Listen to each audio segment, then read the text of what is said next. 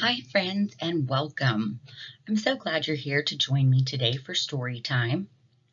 Today's book is about the Song of the Swallows. Let's get started. Song of the Swallows by Leo Poletti. Song of the Swallows by Leo Poletti.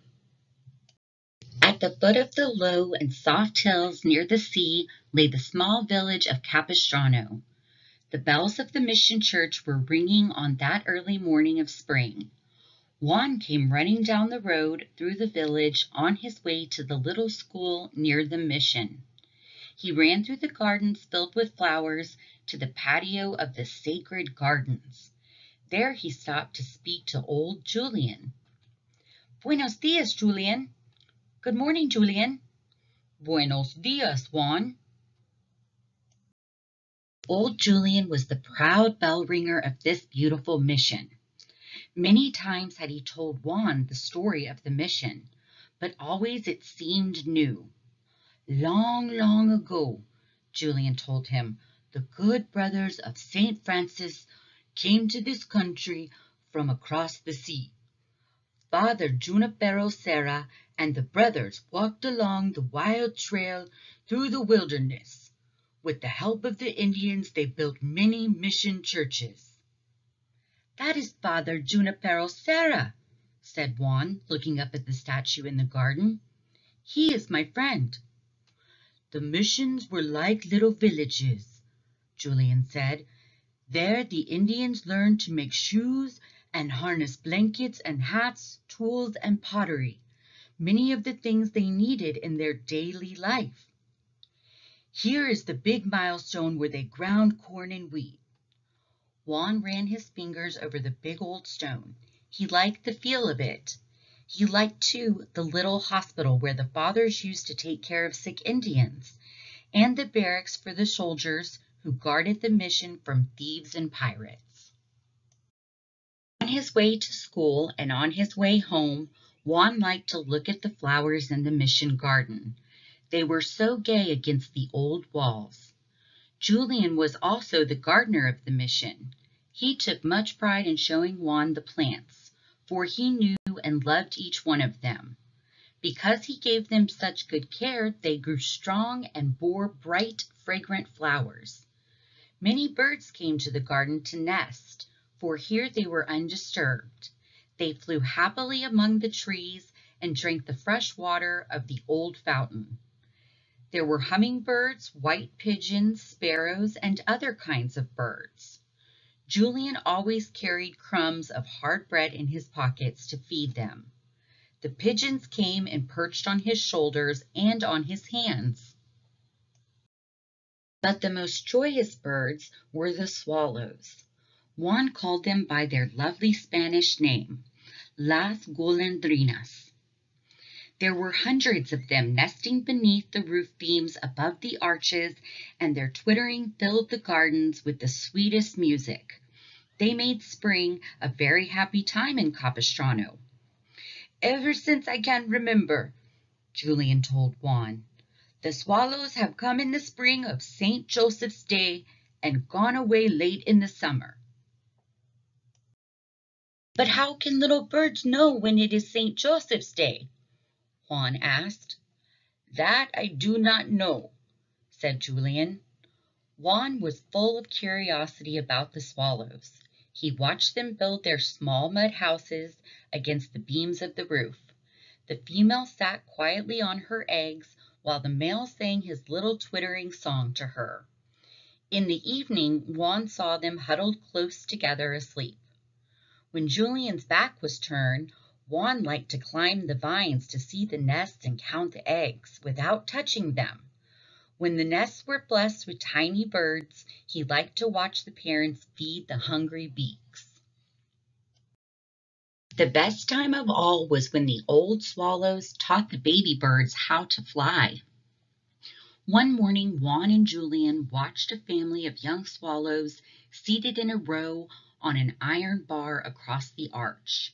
One by one, the old swallows gave them flying lessons. At first, as the little birds tried to flutter, they were so clumsy and awkward. One of them tumbled to the ground. "Pobrecito! Poor little one!" cried Juan as he ran to pick him up. He held the baby bird close and soothed him. When they found he was not hurt, Julian set him back on the iron bar. The little swallow seemed eager to get back to his nest. Perhaps he felt that it was feeding time. One day late in the summer, Julian noticed that the swallows were noisier and more excited than usual. It seems as if they were getting ready to leave. "Juan," he called, "the swallows are leaving us." Juan was sad because he knew he would miss them so much. He felt that he knew each one of them and they were like dear little friends to him. The swallows rose, twittering in the air, and flew toward the south. Juan and Julian watched motionless until they disappeared beyond the horizon. Julian said, as he always did when the swallows left, "Farewell, golondrinas. For you we will yearn. May God bless your journey and guide your return." "I shall pray for their return," said Juan. The swallows flew down the coastline.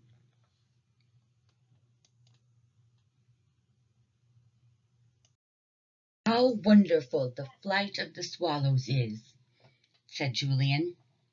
"Just try to picture, Juan, the hundreds and thousands of miles they travel high up in the air, looking down over strange and beautiful lands.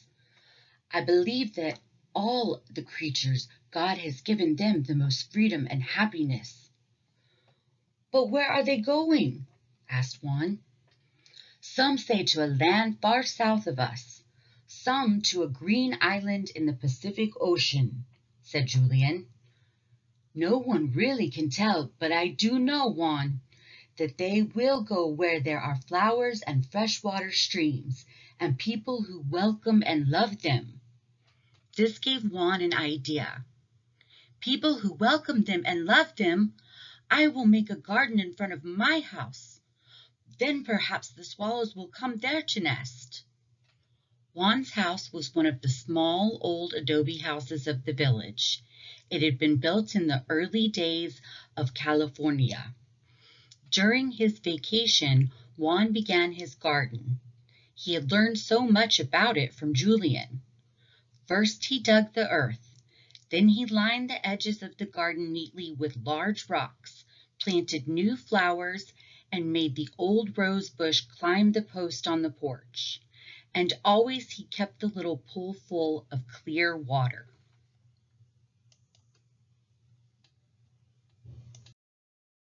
As the autumn and winter months set in, the colors in the mission gardens became quieter and more subdued. The mission was still lovely, but there was now a feeling of loneliness without the swallows. On his way to school, Juan often stopped and looked up with sadness at the empty nests. There the joyous swallows had lived and played, but now their little houses were still and lonely. Sometimes Juan hummed the song that he had learned in school. La golondrina. They'll call to me while passing in their play. They'll hang their nests above my window pane. Once more they'll tell me stories of their travels. Lovely winged swallows will return again. Into my garden they'll fly to admire my flowers. Each little blossom they will kiss and return once more. I'll hear them calling to one another. My lovely swallows will return again. When the winter months were nearing an end, new buds began to swell and trees to bloom again. Soon the blossoming trees bent gently over the garden walks. They made lovely patterns against the sky and filled the clear air with fragrance. Juan felt he was going through an enchanted garden.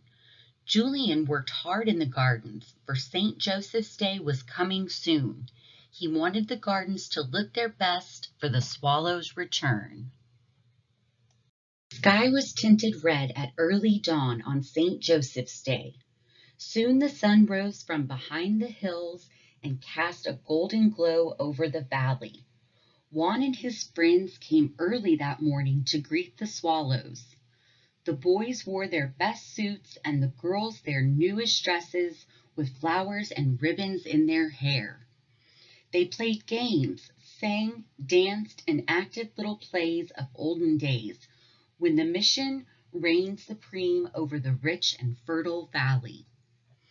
As the gay fiesta went on, every now and then the children looked up at the sky. Would the swallows come?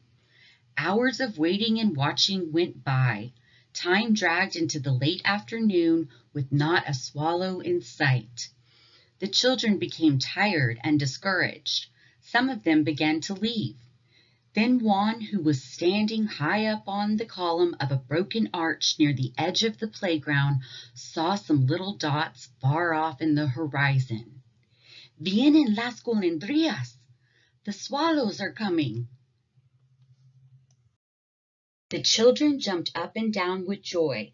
The little dots came nearer. They grew bigger and bigger. Soon hundreds of swallows circled over the mission. Juan ran and hugged Julian. "The swallows are here. I thought they would never come." "They came late. Perhaps they met a storm on the way. But I told you, Juan, that they would return. See how glad they are."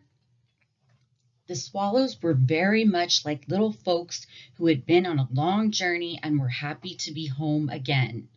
They fluttered and twittered joyously and filled the gardens with sweet sound. Juan and Julian went into the garden and rang the mission bells to tell the people of the valley that spring had now begun. The children sang. "Good morning, Mr. Swallow, come from far away. We are glad to see you on St. Joseph's Day. Flitting in the sunshine, we can see you all, building up your houses on the mission wall."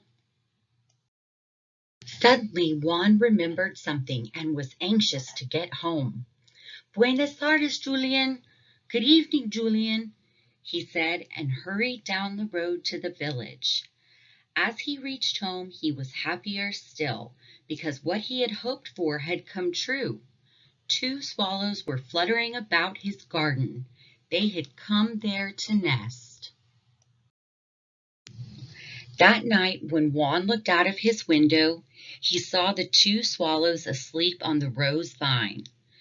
They were so near that he could feel the throbbing of life through their little bodies. He loved them, for they were 2 dear friends who had come to live close to him for a long while. From afar, in the peace and quietude of the moonlit night, Juan could hear a warm voice singing. It was Julian singing the swallow song. Welcome back, friends. I hope you enjoyed today's story about the Song of the Swallows. If you liked this story and would like to see other stories, please visit my channel at The Teachers Read Aloud, and please remember to like and subscribe. I appreciate all the support and hope to continue to bring you more stories in the future. Thanks. See you next time.